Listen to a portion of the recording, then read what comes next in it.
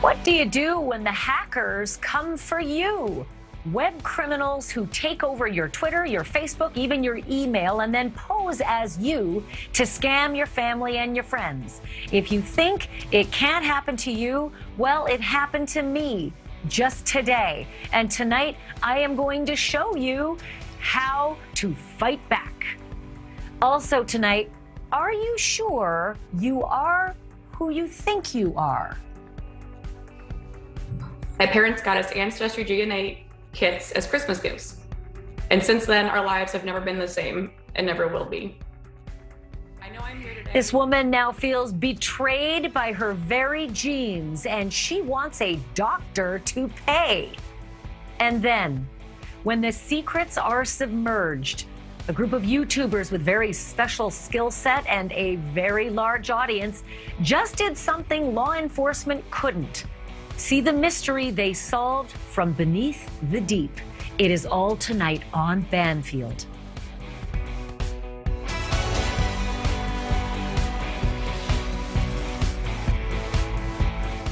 Welcome to Banfield.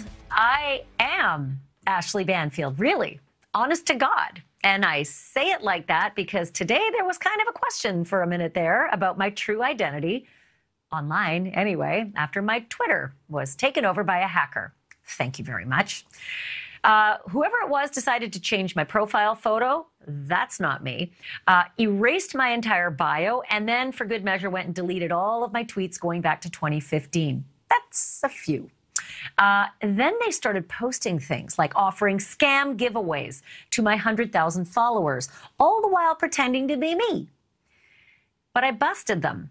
And I did it using my other Twitter account so that I could let everybody know this garbage was a scam. Don't fall for it. There's no giveaway in 30 minutes. But that wasn't the end of it.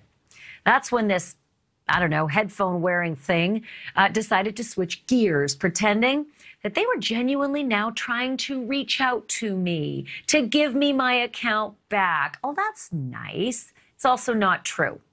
At this point, this is really where it's likely they were trying to reach me to extort me, to sell me back my account. They even reached out to my friends, like NewsNation's Brian Enton. They asked Brian how they could get in touch with me personally. It sounded so nice. And then they went ahead and just posted it. The message said, please tell Ashleigh on TV to contact me. I don't want this account. If it's hers, I'll send it back. Oh, it's so nice. Liars, liars, liars, liars. That message was a sham too. And I know that because I'm me.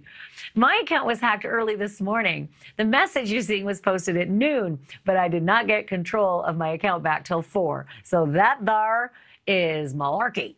It's annoying, yes. Yes, it's annoying. But it's also frightening because of how little I know about that guy, that girl, whoever it was, how little we know. Is this person working alone? Are they part of a criminal group? What have they been saying to my friends, to my followers? What have they been selling to all the people on my list? Have they used my account to hack other people? And what else have they been able to access? They got into my Twitter. Could they also get into my email? Oh my God, what about my bank accounts? You know, our news team was discussing it all this morning because, you know, I woke up kind of angry. And that is when my senior story editor named Paula Freilich, and there she is, just happened to mention that she'd also been the victim of a hack a few years ago, turned her life completely upside down, and digging out of the hole cost her thousands of dollars. So I wanted Paula to come on right away to talk to you all, let you know what she went through, what to look out for, and how to fix it if it happens to you. Okay, Paula, you blew me away this morning, so go ahead and blow away our viewers. Tell us all what happened. Honestly, it changed my life forever. I remember it like it was yesterday. I was at home, I was working from home, and the next thing I know, boom, my phone stops responding to me. So I go on my computer and I try to get into my Gmail. I'm locked out of my Gmail. Then I try to get on Twitter. I'm locked out of my Twitter. And 5 seconds later, my internet goes down. So I'm really freaking out. I go to a cafe with internet, open up my computer, and that's when it starts to hit me. Oh my gosh, my life has been hacked. I don't have a home phone. So there was no way to get a hold of anybody. And also, I'm a journalist. I travel to places like Afghanistan and Iraq. I've written stories about Russia. These people had all my photos, all my sources, all my emails, and I didn't know what to do, Ash. Yeah, if you're like me, I don't even know my kid's phone number. It's in my phone. It just hit auto dial with everything. So yeah, it's a little disconcerting 100%. all of a sudden, when you're out of digital control. Okay, so you want to repair this. I don't even know where you would start. Like, it started with Twitter and then it spread to everything else. So what was your path? What'd you do? Well, thankfully, I realized that I could still get onto my Facebook because I had registered it with a different account than Gmail. And I also had not linked my phone number. So I went onto Facebook, put out a massive SOS, said, you guys, my life has been hacked. This is urgent. People's lives could be in danger. Help me, help me. And I had one friend send me a internet security analyst who thankfully worked for me for a discount. It was still expensive. And I had another person say, you know what? I know someone at Google. And this is important because if you get locked out of Google or Twitter, there's no human that can help you. All they do is send you to something where you have to put in your personal information, and then they'll determine if it's you. A machine will determine. And the problem was these people had changed all my information. So the machine kept saying, this is not you, out. And I called the security guy. And he said, go get a new SIM card right now. I put it into my phone. So it started working under a different number. And it turned out my phone had been hacked. My SIM had been hacked. And through that, all of my accounts linked to that phone had been hacked because they used the two-factor identification problem. Well, therein lies the problem. Yeah.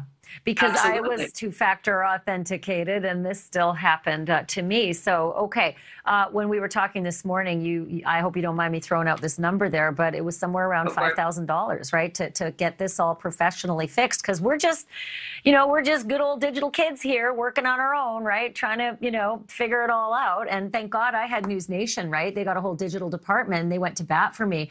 But all our viewers watching right now, Paula, they don't necessarily have a team of 50, that know people at Twitter, et cetera. Like, what did you spend money to get done? Well, also, let's just point out, I didn't have $5,000 to spend. I had to get onto it. The issue was I had to pay the security consultant who tracked it back to the breach at my cell phone company. Then I had to get a whole new phone because with the new phone, I had to download a lot of other apps for security. And then they were worried about my computer, that it had also been compromised. So I had to get a new computer. It was terrifying. And let me tell you what, when this happens, you feel like you're being attacked, but there's no one in the home. It is the most strangest feeling. Yeah, I can imagine. So how close did they get to your money? Because I think a lot of people watching might think, okay, so I don't care. It's not going to kill me if they get my Facebook. But it's so pervasive, and the tentacles can just start in one spot and end everywhere else. How close did they get to your cash?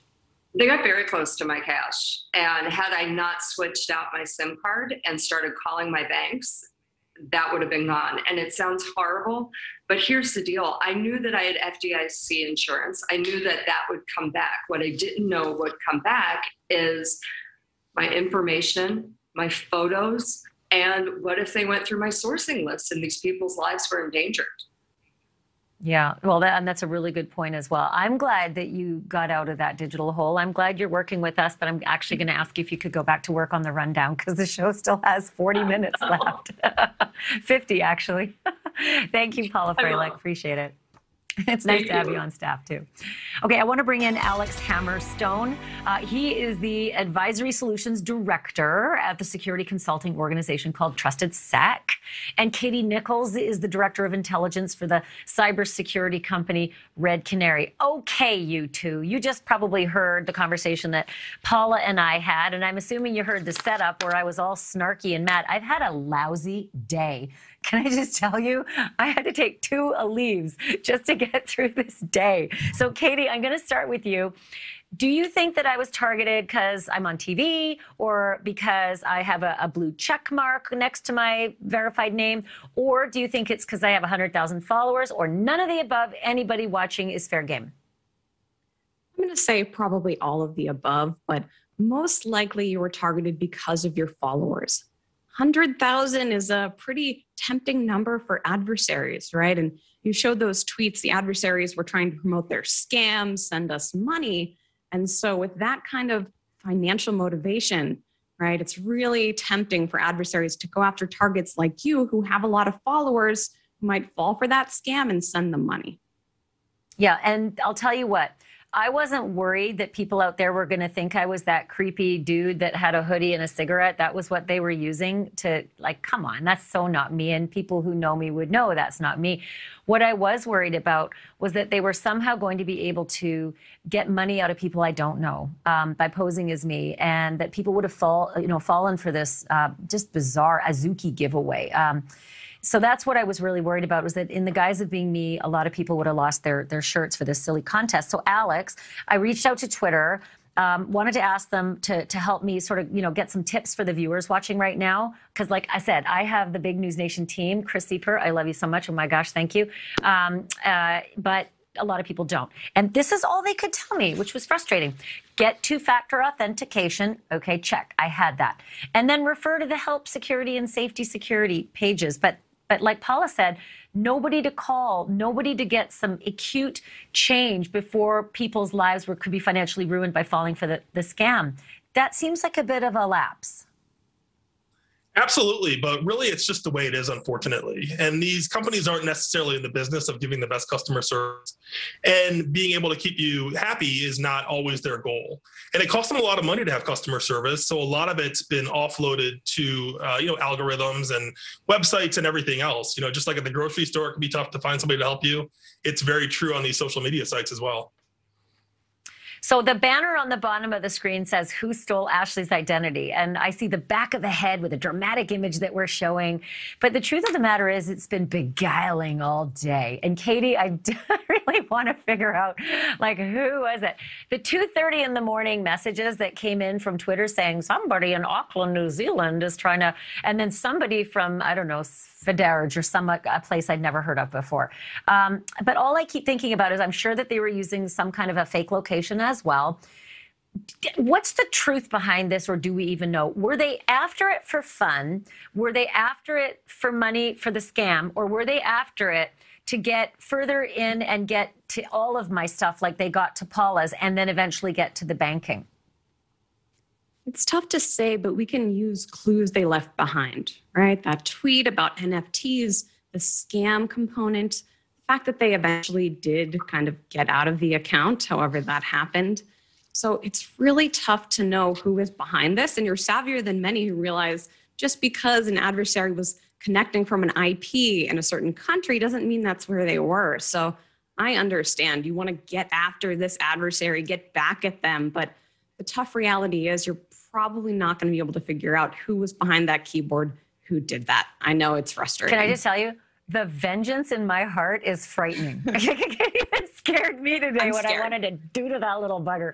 Okay, so here's what really happened. Because I had all these great corporate connections, Twitter really did jump on it and they locked it up real fast. And through emailing with me through my corporate account, they were able to lock the account out. So the dude or the dudette got locked out and couldn't do much anymore. But before, I think they smelled a rat.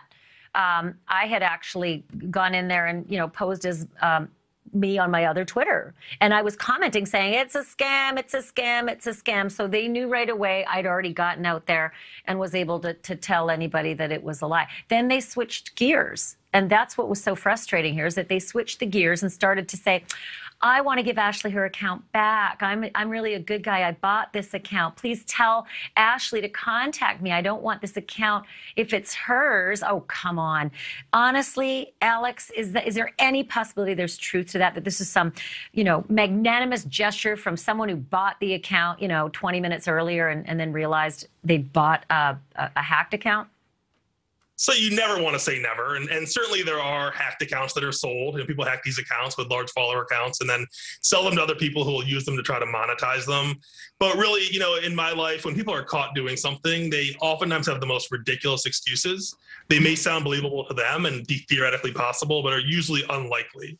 But yes, it's possible that they purchased an account they knew was not quite right to use to monetize it, but that's probably less likely. Well, I'm just, not willing to give the benefit of the doubt on that one. I for sure thought when they were trying to get Brian Enton to give them my number so they could call me and, talk to me about getting my account back, I started to worry about them getting my family members too, that kind of thing.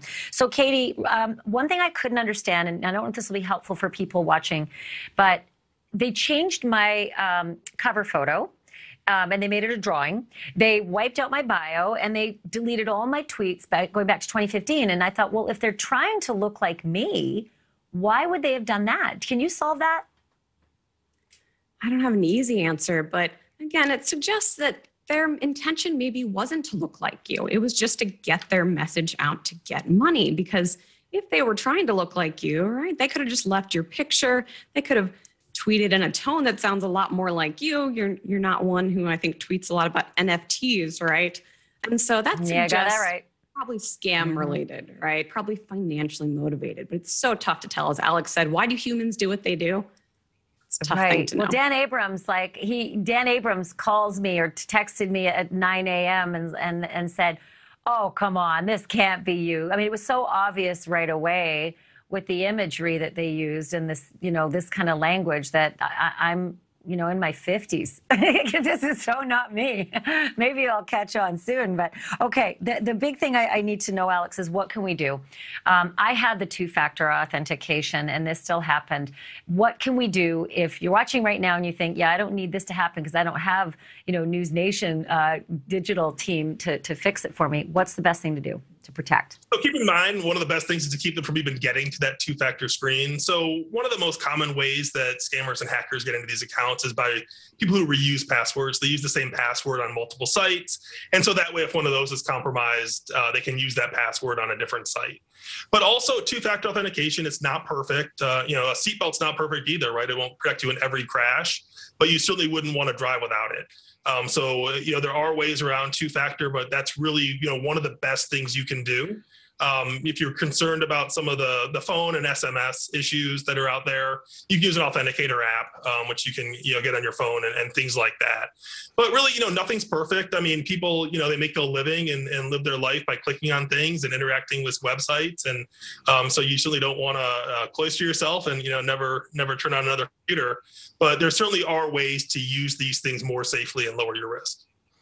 So just button that up again and let me know, like, Alex, what are the odds this is going to happen to the people watching right now? I thought this would never happen to me. So what are the odds that you're going to get hit with something scummy? It depends on a lot of factors. First of all, if you're somebody that they're going to target, but also just like a lot of other activities, it depends what you're doing, right? And it really is a lot like driving. Driving is certainly very dangerous for a lot of people, but hundreds of millions of people do it every day with no problems. So really, the more things that you're doing to protect yourself, the less likely you are to fall victim. But when you are a victim, remember that you are a victim. One of the things I hate is victim blaming. Just because this happened to you, it doesn't, mean that, you're not as astute or anything like that. And that's one of the things I hate the most is when I see people blame victims of scams and crimes. So that would be crappy. I have a platform on TV and I will do something nasty if anyone tries to pull that on me. One last question, and this speaks to the vengeance thing that I had, Katie, going on all day. Is what they did criminal? Is it prosecutable? If you could ever even find where they are, is this wrong, what they did? Definitely wrong and definitely illegal, though the laws that might be used to prosecute it, they vary from state to state, right? At the federal level, often CFAA, the Computer Fraud and Abuse Act, is how a lot of these things are prosecuted, but it really depends. And what I would say, if you're looking for vengeance, one of the best things you can do, report this, right? If you haven't already, report it to the FBI's Internet Crime Center, right? IC3, ic3.gov. Let them know, because if it's just happened once to you, maybe they're not going to go after this adversary, but maybe they can put the pieces together. They can use that image or some of the tweet language. I'm literally writing it down as you're saying it. As you're saying it. IC3. Is it the number 3 or the word 3? IC3.gov? Number 3. Internet Crime Complaint Center. IC3.gov. Tell them about it. Okay. Maybe the FBI can correlate it. It's unlikely, but that's the best chance I think you're going to get at any kind of vengeance, Ashleigh. Well, I also bought a voodoo doll, so there's that. You guys, thank you so much, Alex Hammerstone and Katie Nichols. I have a feeling I'll be calling on you a lot more in the future. Thanks for coming on. Thank you very much. Thank you. Stay safe. Thank you. You too. Okay, family albums, y'all. You know them, right? I love them. They're certainly one thing, but DNA tells the real story. And some stories come with shocking twists. Straight ahead, an Ohio woman whose entire life has been a lie. But how do you sue to get yourself back? One thing's for sure, she is hell-bent on trying.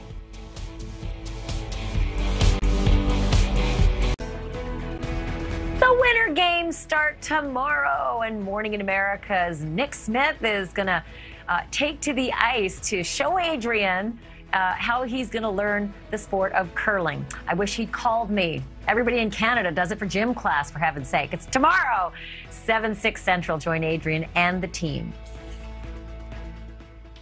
Welcome back, everybody. Almost 80,000 babies are born in this country every year who would not have been conceived had their parents not had some clinical help. Assisted reproductive technology, as it's called, accounts for roughly 2% of all the babies born in the United States annually. And according to the best available data, it almost always goes right. And when I say almost always, I mean 99+% of the time. So what's the problem? Well, there's two problems, actually. The best available data is not the same as the best data. We don't have the best data because this whole category of medicine, in vitro fertilization, artificial insemination, techniques that make life itself, it is hardly regulated at all. My guest, whom you're going to meet in a moment, says that your neighborhood nail salon is under more federal, state, and local oversight than a fertility clinic at a major university. Now, the second problem I mentioned is 99+% is not 100%, which means mistakes do get made. Specimens do get mixed up. Sometimes they're tampered with on purpose. And then come the lawsuits from families who learn, sometimes decades later, that a daughter or a son is not the blood relative that everybody thought they were. Families like the Harveys of Ohio, who don't exactly relish sharing their most intimate details with the world. It's not something anyone even knew about, frankly, back when we had this procedure done. So we're hoping that this news, we're putting our lives, our souls, if you will, out there. We believe that the policies need to change. We believe that things need to change in this industry. And if we don't speak out, who's going to speak out? Who? My next guest. That's who. She represents their daughter, Jessica Harvey. Jessica set out to find long-lost relatives in Italy before her vacation, and it turns out she discovered she didn't have a relative in her own family. How did that happen? And who, maybe more importantly, is going to pay? After the break.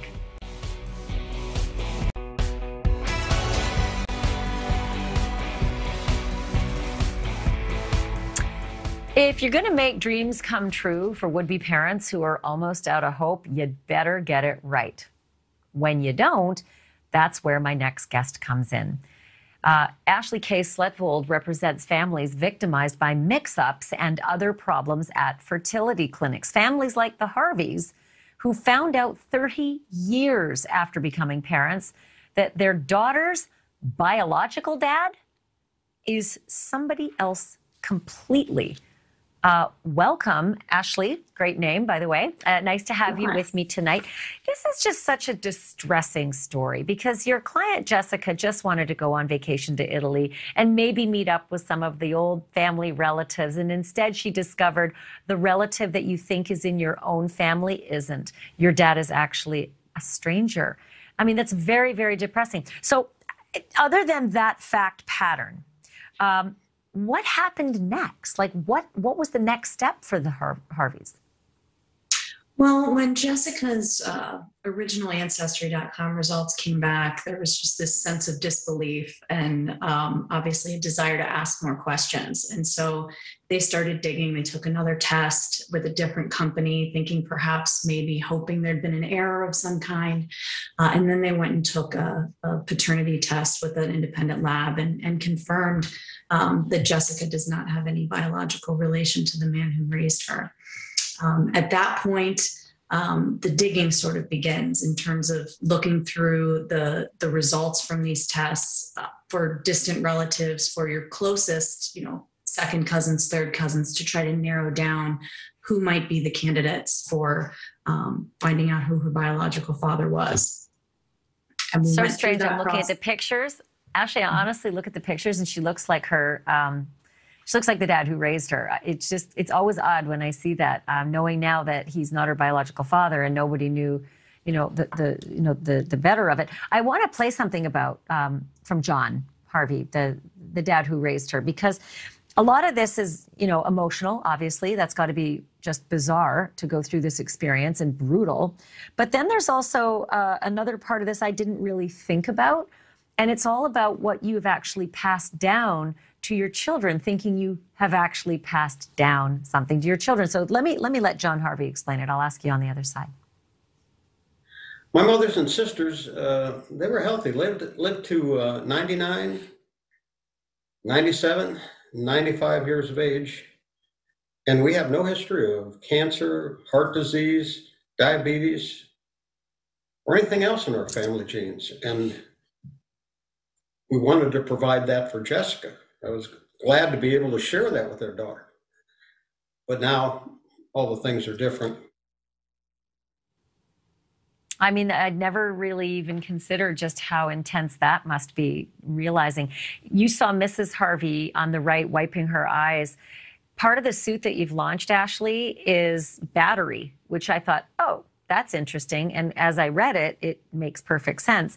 It says, Mrs. Harvey did not consent and would not have consented to defendants placing a stranger's genetic material in her body. So what do you think the odds are of prevailing in the suit? And what is it that Jessica and her parents want out of the suit? Well, lawsuits can never take us back to before the person was harmed. There's no way to do that. But lawsuits can bring accountability. They can shed a spotlight on systemic problems. And as I've seen time and again, they can help people to heal through the exercise of seeking some measure of justice. It never ceases to amaze me, the strength and resilience of people who've had the shock of their lifetimes and come out on the other side, feeling like they've really done something to help others avoid the same pain that they've experienced. So on the other side of the coin, for some people who, maybe don't go the legal route and they're, broken over this, Jessica has a sort of an interesting, shall I say, added benefit from what happened. I don't know if I can say it that way. Let her say it. This is how she refers to the first real connection that she ever made with this random man who ended up being her father. Have a look at this. We began to text. And once I started getting into some long texts, he decided to just call me. So he answered the phone, and that's when he admitted to me that he was at this clinic at the same day as my parents. And I blurted out on the phone, I said, I don't want to surprise you, but I think you might be my biological father. And his exact words were, I'm not scared. This is great news. I've gone my entire life thinking I have no children, and this is great news. I have a daughter. He's been absolutely supportive. He's helped me with any questions I've had. He's already given me some of the medical history on his side of the family to make me feel more comfortable about my new sense of life. he's been more than helpful. Wow. Ashleigh, how is Jessica doing? I'm not sure how much time has lapsed since, she recounted that to today. How is she doing forging this new relationship with real dad who's never had a child? And how rare is this sort of development? Well, this whole situation should be much more rare than it is. And I think her biological father's reaction to this call kind of underscores the pain that can come from errors in the fertility industry. When he and his wife went to that same clinic, they were trying to have their own biological child, and things didn't go the way they expected either. Who knows what would have happened had the clinic used his sample as he had intended. It really highlights how physicians hold people's lives and happiness in their hands. And it's always good when folks can make the best of a bad situation, but that doesn't take the bad situation away. It's an incredible story. Ashleigh Svetvold, thank you very much for being on and sharing this with us. I appreciate it. My pleasure. Thanks for having me. She had been missing for almost a full year, vanished without a trace. But it turns out she was just 18 inches away. Meet the YouTuber whose ingenuity resurfaced a mystery. He's going to join me next. It was a nagging mystery for almost a year. What happened after Jan Shoup got into a minor car accident in Lakeland, Florida, and then vanished into thin air? The sheriffs had checked her out and said she was fine. And really, by all accounts, it was kind of a fender bender. But when they left Jan at the Hunters Crossing, a housing development that was under construction, something happened that to this day remains a mystery. Jan disappeared, and so did her vehicle, a 2012 green Kia Soul, just like this one, that belonged to her sister, actually. That sister and 3 other sisters became frantic when Jan went off the radar. The days became weeks, the weeks became months, until a group called Adventures with Purpose entered the picture. They are a sonar search and recovery team that travels the United States looking for missing cars and missing people, posting their work on a popular YouTube channel. They just happened to be on a winter swing through the South when they made a discovery that investigators had been unable to do since last April. They found the Kia, and in it, police found Jan, submerged in a retention pond, just 18 inches below the surface. Turns out Jan had not made it far from that accident site last year. NewsNation correspondent Brian Enton is on the story.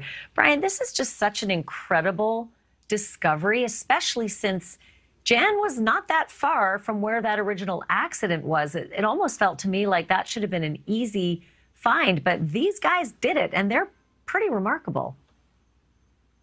Yeah, they really are, Ashleigh. I mean, this woman was missing for 10 months. Police had searched the entire area and come up with nothing.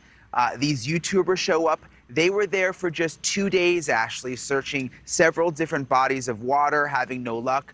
The last body of water they searched, the pond in that development, that is when they made the discovery. They have sonar they use, and they found the Kia and realized there was a body inside.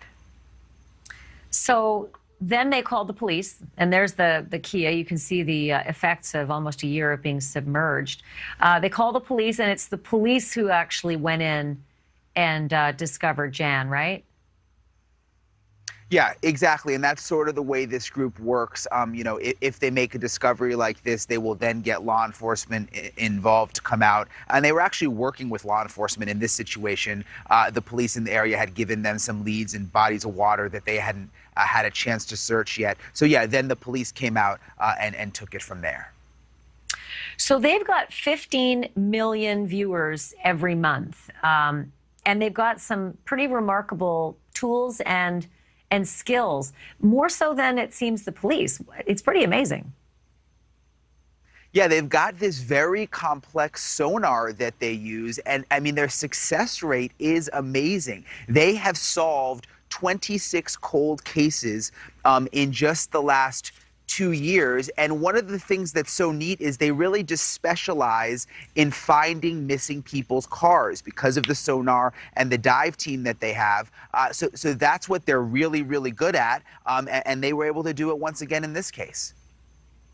So one of the 4 sisters, one of the 4 Shoop girls is Vera, Jan's sister. You had a chance to talk to her?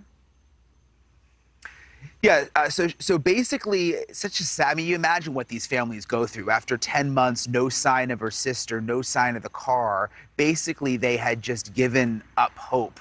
And they had heard of this YouTube group, and she said, you know, I heard about them, but I thought, why should they even come down? There's been no leads. I don't want to waste their time. And obviously, she was so relieved, sad, obviously, but also has some level of closure. Listen to what she said.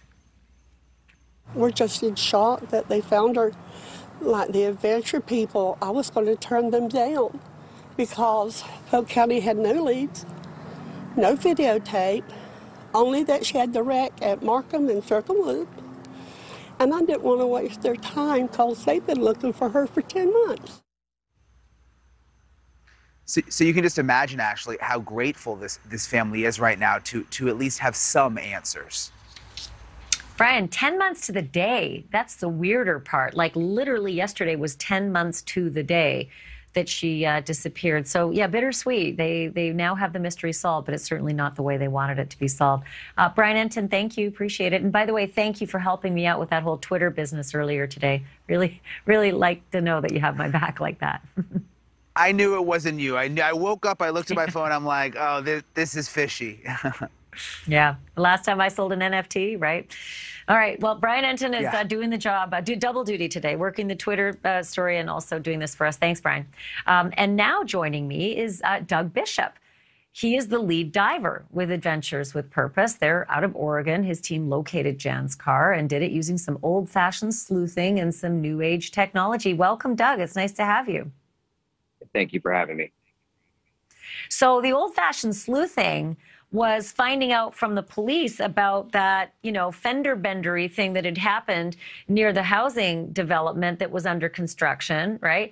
But it seems to me that that's something that the police really should have known and looked, you know, with it. How far exactly was the retention pond and Jan's car from the spot where she had the accident? In proximity from where the accident occurred, it was actually less than a quarter mile.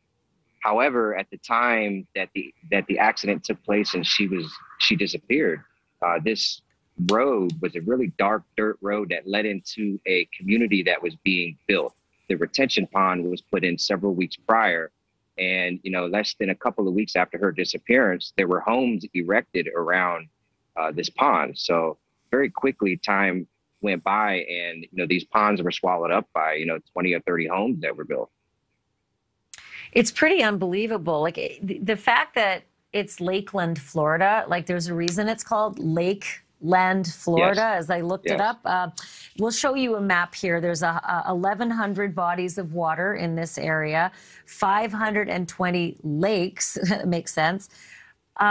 Did you know right away that the body of water you searched in was going to be the right one? Or what was it about that particular retention pond, given the fact that it was about a quarter mile away from the accident site? Absolutely not. We knew, like you mentioned, the vast amount of bodies of water that are in the area. We knew odds were against us, but, we were determined. We had 2 days scheduled, and we were going to search every single body of water that we possibly could have that made sense within our target areas. So this was one of our last locations. We did look at past historic, satellite imaging. And we were able to determine that at the time of her disappearance in April, these homes weren't built. So it was a dark road that led right into this pond, dead-ended. There was it really wasn't even a road. It was muddy.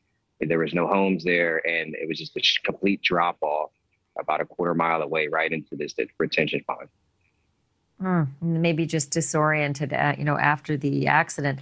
I'm so curious, though. Correct. What do you guys have that law enforcement doesn't have. Everyone talks about these resources and this technology that you've got. Mhm. What is it?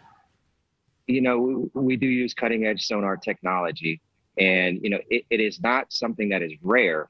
However, our ability to use it to manipulate to find vehicles underwater is rare. You know, we do this every day. Law enforcement does not. And also, you know, the term cold case is, you know, a lot of people misunderstand that. You know, law enforcement agencies have to justify the use of resources. And when cases become cold, they cannot use resources, and they have to manage those resources appropriately. You know, we don't have that red tape. We don't have to have justifications to do our searches. You know, we come in, we work with the facts that we are given. We work with the facts that and the clues that we are able to uncover. And, you know, we work closely with local law enforcement. We put that all together along with our search tactics, and we're very successful. And well, hey, you just in October found a woman who'd been missing for 23 years with her 22-month-old baby daughter. That's just remarkable. Yes, ma'am. Yeah. And a week before that, we ended up finding Carrie Mae Parker in Lake Tawakoni, Texas, who was missing for 30 years as well. Well, I like you a lot, Doug Bishop. Thank you, not only for being on the show, but just for doing this incredible work that you do, and for helping out Jan and her family to get whatever closure they can find too, and all the others as well. Thanks so much. Yeah, thank you for having us and giving us the opportunity to spread awareness. It's the community that allows us to really do this. Their support, their donations, and the watching and subscribing is what allows us to do this. Okay, well, let's let them know that right now. It's on the shirt, Adventures with Purpose. Like and subscribe and go. Yes, all right, Doug, thank you. you. Appreciate it. Thank you. Jan's story, you know, really got us thinking about all of the bodies that have been found but never claimed and never named. Just how many John Does and Jane Does are there currently across the country, just waiting to be reunited with a family, or just waiting to be reunited with an identity? The answer is actually pretty astounding. Going to solve that mystery next.